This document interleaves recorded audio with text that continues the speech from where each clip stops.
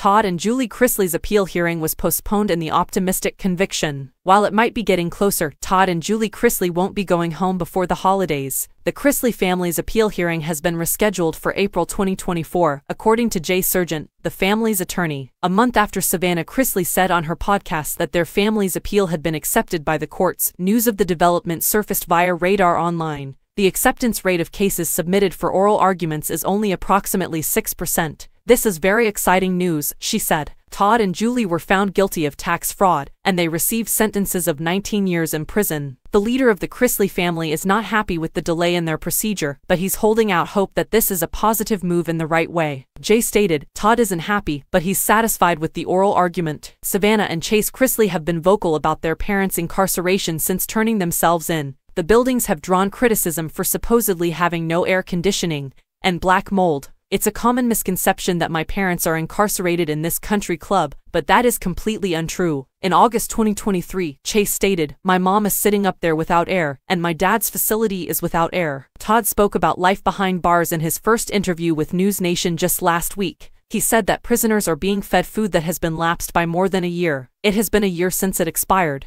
And these guys are being starved to death right here. These males are consuming, I don't know, 1,000 calories every day." The former reality star also discussed his safety while inside and claimed that someone was attempting to blackmail his family. He claimed, "There are tapes of employees here discussing how he needs to be humbled. My daughter received a picture of me while I was sleeping along with a request for $2,600 a month to keep me safe." The Chrisley children are looking forward to getting together, even though Todd and Julie will spend more restless nights before seeing a judge and maybe being reunited with their family. Even if it's at an institution, for the holidays, they genuinely believe they will return home, even though they are sad about that.